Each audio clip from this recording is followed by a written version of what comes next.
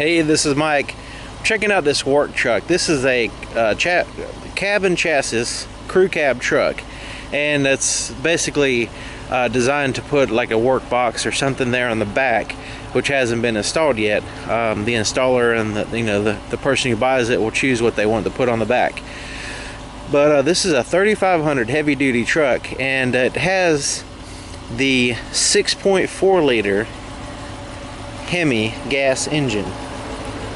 And this is, a fairly new engine that Ram has come out with, and it's this one, which I'm surprised. I didn't know that you can do this, but this one's paired with a 6-speed AISIN transmission, and I always thought that the AISIN could only be paired to the Cummins turbo diesel 6.7 liter, but this one on the window sticker it says it has the AISIN 6-speed transmission and with the 6.4 liter HEMI gas engine. So it's got some muscle there underneath the hood. But anyway, let's check it out. It's got 17-inch steel wheels, chromed, and this one has the trailer tow mirrors that you can flip up like so. And then they give you more of a vertical angle and it gives you a little bit more room out here to see what you're pulling, especially if you're gonna have a big box on the back. It kind of helps clear that box with your view. This one has the clearance lights from the factory, chrome bumper here as well as grille. It's got the tow hooks as well.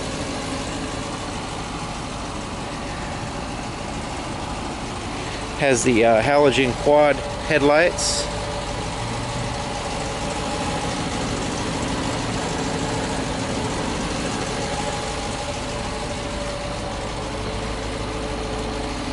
These body color fender flares here in the front. Of course, it doesn't have fender flares in the back because there's no fenders.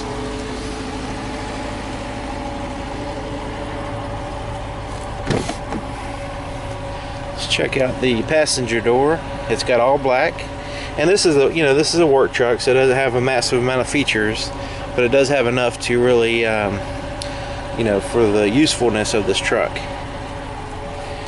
It's got the vinyl seats, vinyl bucket seats, and you have vinyl floors. You got a quick place right here. It's like a quick access storage area here, as well as your glove compartment. And it's not a huge glove compartment, but you've got other space here in the doors and everywhere too. You got some little pockets there. This pulls out and you've got some, like a junk drawer, I guess you could say. Cup holders. I'll show you all that stuff in a minute. So you got your tools down here for changing your tire. This is a crew cab truck, so you got plenty of room to get in and out of the back. This is a full-size back door. And back here you've got a storage pocket there in the door as well. And this is a bench seat all the way across. It's a big vinyl bench seat. The whole thing can lift up, revealing a whole bunch of storage space underneath the seat. And it has this divider here, so you can put a bunch of tools or whatever under there and close it down, and it's completely out of the way, and it'll keep it from sliding out and all that stuff. And you're probably wondering what this huge bag is, but this bag is for the installers to put the when they put the body on the back. There's some stuff back here in this bag that kind of helps them assemble it, different attachments and hoses and stuff. So that's what that is. You got some cup holders there. You got vents here.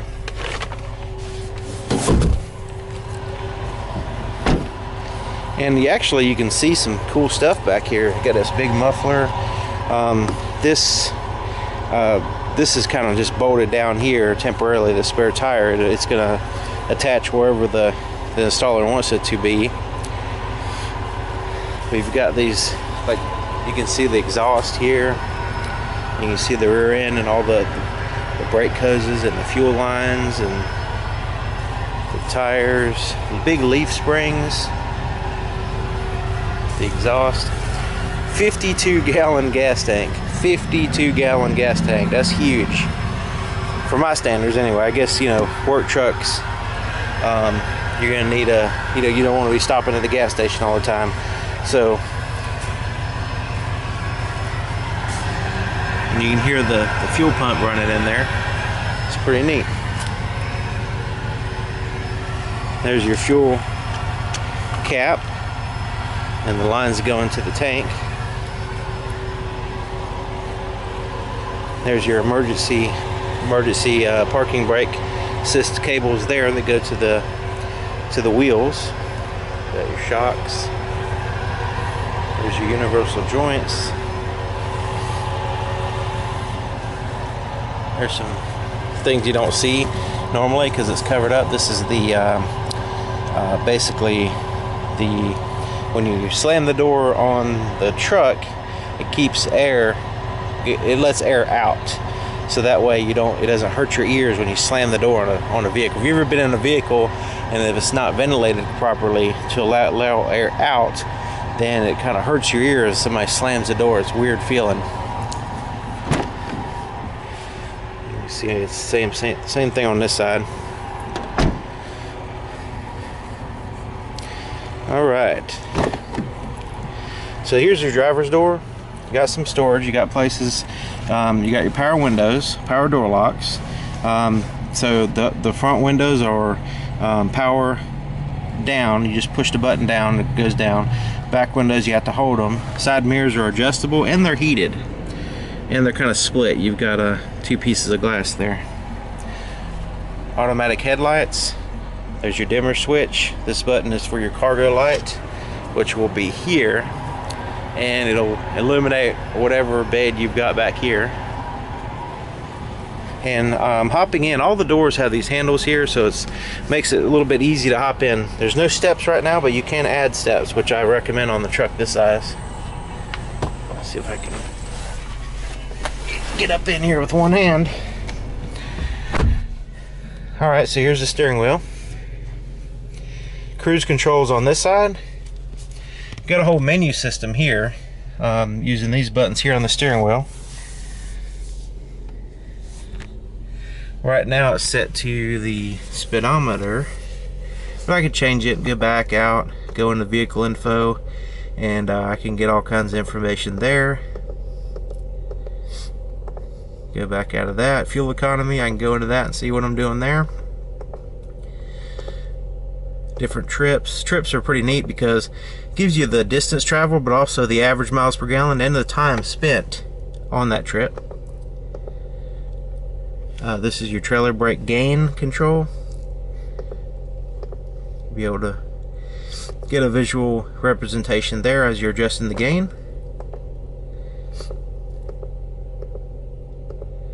Some other settings and stuff, then going back to speedometer. Now this one has the column shifter here.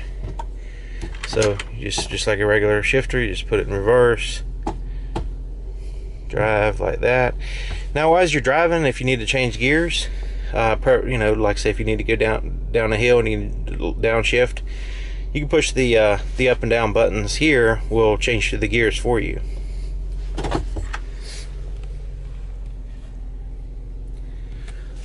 Pretty much hard plastic, pretty much most everywhere.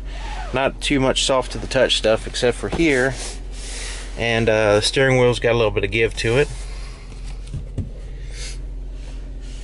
There's a radio, pretty plain. It's got AM, it's got FM. But what helps out with that, I've also got a pocket here, but what helps out with the radio is that you have other inputs here. You've got a USB and auxiliary inputs here, and you can pretty much plug anything you want in there and it'll play it through the system, so you don't really need a CD player or anything like that. It does, you know, help out with the connectivity of the radio. Volume, tune through the stations, and that's pretty much it. Down here is your climate control, your fan speed, your temperature, and where you want the air to blow. It's pretty basic. It's been pretty much the same for a long time. Got a pocket here, here. You got a power supply down here, power supply here. You've got this tray that pulls out like I showed you before. Plenty of leg room. Cup holders are here. And now this is your center console and armrest. This lifts up and you got tons of storage space there. There's your connectivity ports as well as your power supply there. This whole thing lifts up too in case you need a middle passenger. If you need to fit 3 people here in the front, you can do that. Basic rear view mirror and visor. You do have a mirror on this side though, just in case you need it. Very comfortable seats, just like any Ram truck. Very comfortable. Even though they're vinyl, it doesn't matter. They're very comfortable. Let's take a look under the hood. See that 6.4 liter purring under there.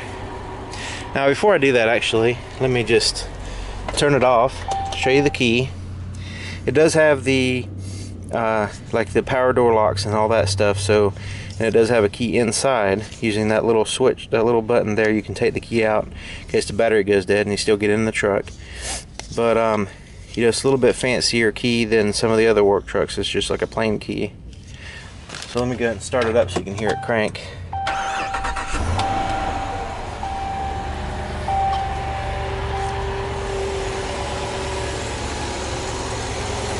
Alright, just go here, pull it over, lift it up.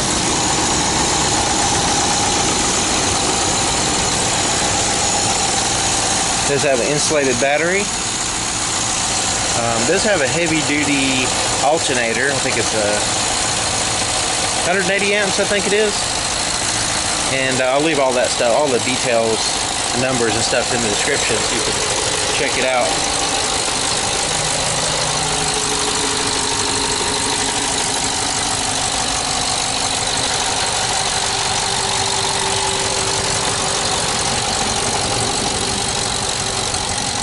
Alrighty, if you have any questions, let me know.